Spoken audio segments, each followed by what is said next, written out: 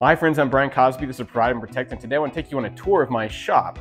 A couple years ago I was able to build this barn and use one of the bays as the size of a single car garage and turn that into what I think is a very helpful and functional, practical shop for my everyday projects here around the homestead. So let's get into it.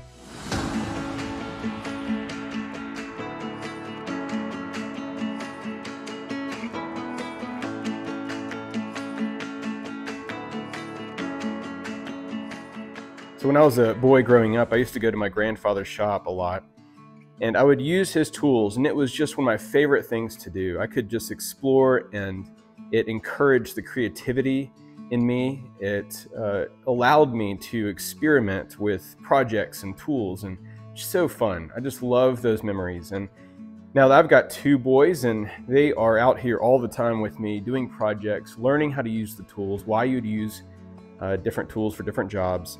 And so this space has become just a wonderful space for my family. And it's just been so helpful and practical. And so what I want to do is just share why I've set the shop up the way I have. And maybe it gives you some ideas, or if you have better ideas, I'd love to hear them. I can drop them down below, and would love to hear your thoughts as well. So I'm going to just kind of walk around the shop. Again, this is a barn that I built with my boys a couple years ago. But part of the reason that some of these things are kind of portable that you'll see is that I can take them outside the barn door here and just easily, do that out there and not get sawdust everywhere. And I don't have a dust collection system in here, maybe something in the future, but typically I don't do fine woodworking like furniture, that kind of thing. It's mainly just projects that I'm doing to improve with it, whether it's with the animals like the goats or chickens. We're building something, a shed, something like that. So it's more of construction type projects that I typically do here around the homestead.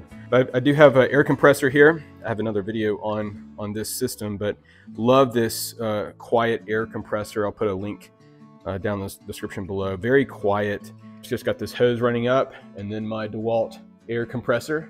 That's retractable. Love that. Again, I've got a video on that.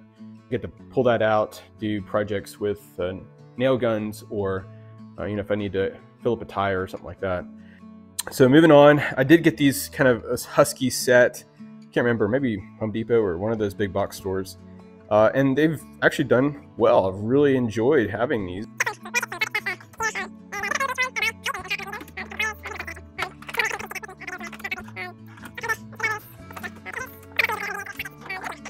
You always need a first aid kit. Got some music. This is just a Bluetooth speaker that I love.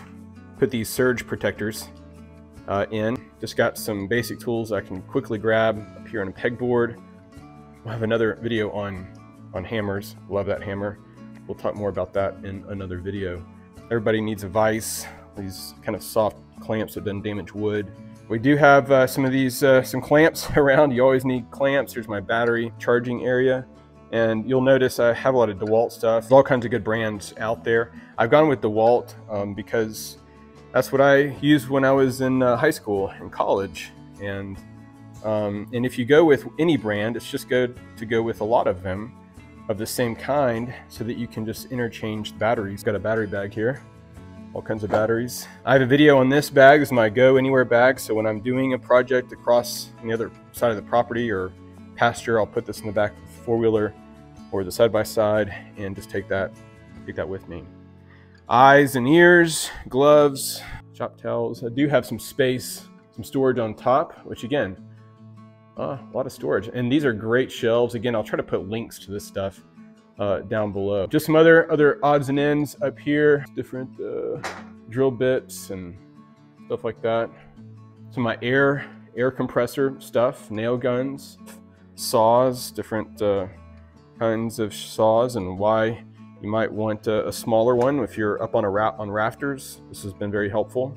Love this worm drive skill saw right here, by the way.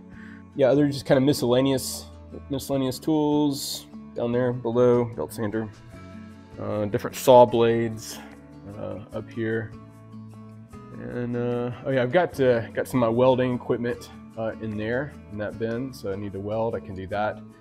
We've made some Kydex sheaths, so I've got all my Kydex press and for making Kydex stuff over there.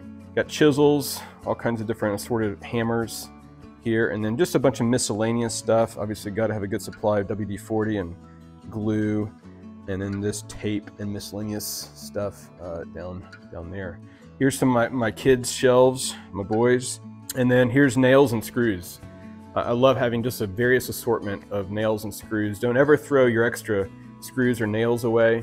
I typically just have a bin here of screws and washers up here. And of course, just having shelves, these kinds of shelves, and I'll try to put a link for these shelves down below as well.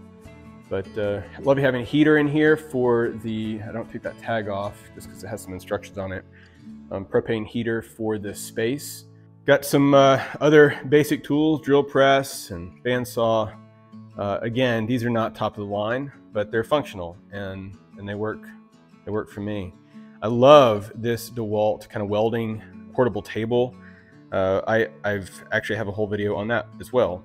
And what I'll do is I'll take that, use it here, or I'll take it out outside. And if I need to do work outside, I can easily do that. It collapses, goes up and down.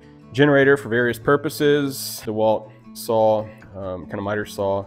Again, if I want to do a lot of cutting, I can just roll that right out. And by the way, I have a retractable 3-prong kind of extension cord here, and I think both that and the air compressor are both 50 feet, and so I can just pull that outside and use my different saws and tools from outside. So that's the setup. Oh yeah, I didn't tell you about this, the Sjoberg's.